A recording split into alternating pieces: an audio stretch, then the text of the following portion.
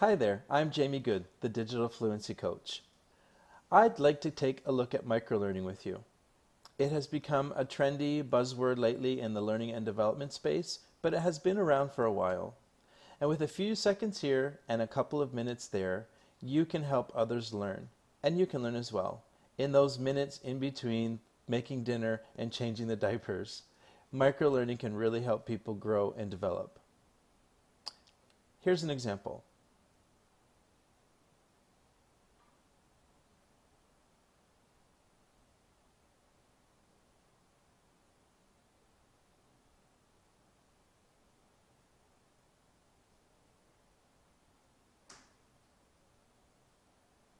There you see, in about 8 seconds or less, this GIF helps someone learn how to pin tabs in Chrome. A little digital fluency skill that someone can pick up in about 8 seconds by watching this GIF that can be posted to Twitter, LinkedIn, or Facebook. I'm showing you this before we dig into what microlearning means, just so it opens your mind to the possibilities of what microlearning can do for people in your organization, in your life. Microlearning comes to you in very small chunks. It lasts for a very short amount of time, and you grab it when it's needed. For example, you need to install your dishwasher. What do? You pop over to YouTube, you watch a video on how it's done, and you do it. You grab that learning when it's needed. And a microlearning needs to be like this as well. Now think about this. This cue card or recipe card, depending on what your view is of this image, is something that you might want to grab and keep in your pocket when you're designing learning opportunities for people. This is about the average size of a smartphone screen these days. And if you're designing microlearning for people, I believe you need to think about the size of the screen that learning is going to show up on. And therefore, I think that will guide you a bit better in how you're going to design the learning opportunities for people. How is it going to look on this small screen that they have in the palm of their hand? Because as we know, most people are doing things on their mobile devices these days. So maybe that's something you want to do.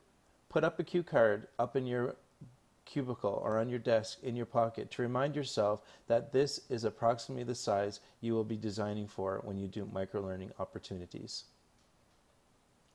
Now, back to that chunks thing that I talked about.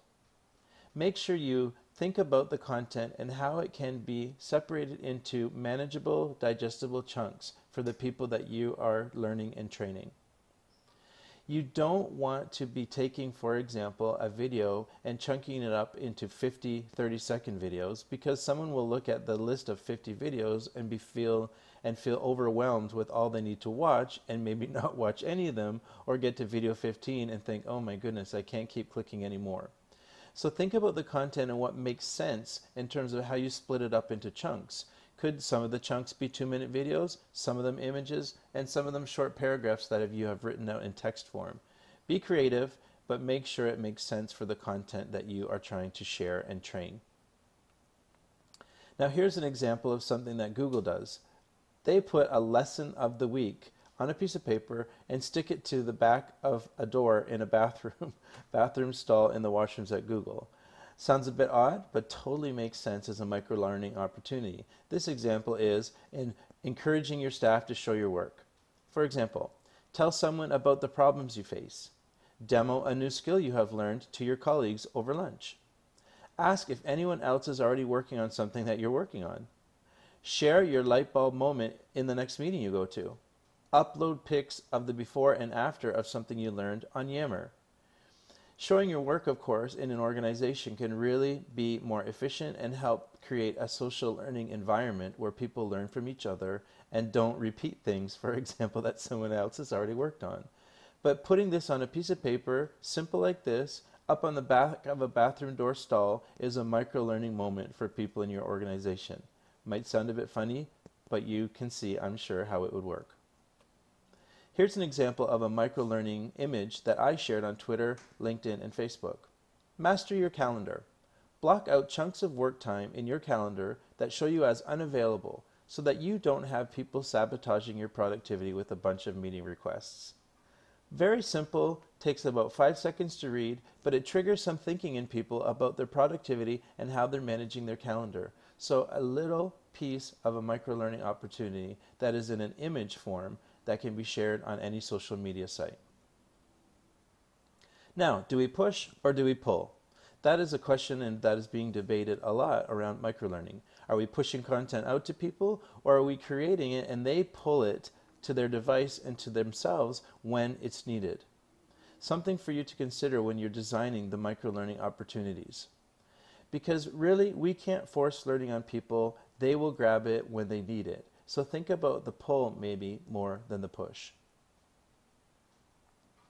Now, what's happening here? Someone's catching up on their network, maybe on Twitter, maybe on Facebook, maybe on LinkedIn, while waiting for Uber. You see, microlearning can happen anytime, anywhere these days. And so this is the way people learn. Why don't we design to the way people learn instead of trying to design a way that we think they should learn?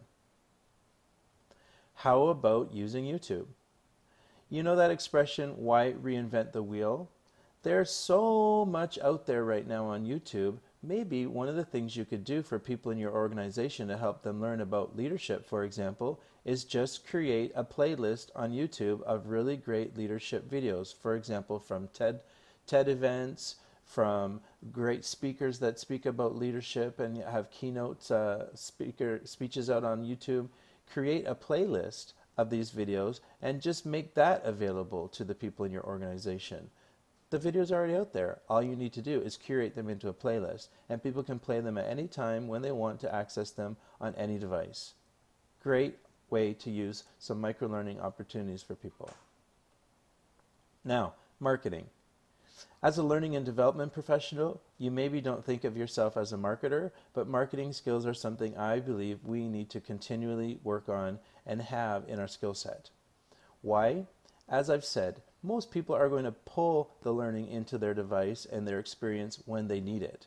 And so what you need to do as a learning and development professional is become good at the marketing of telling your people where they can find these learning opportunities, where they can find the microlearning that you've created, and how they can use it and where it's available, etc. You need to make sure they know where they can access when they need it. Sounds simple, but not maybe necessarily.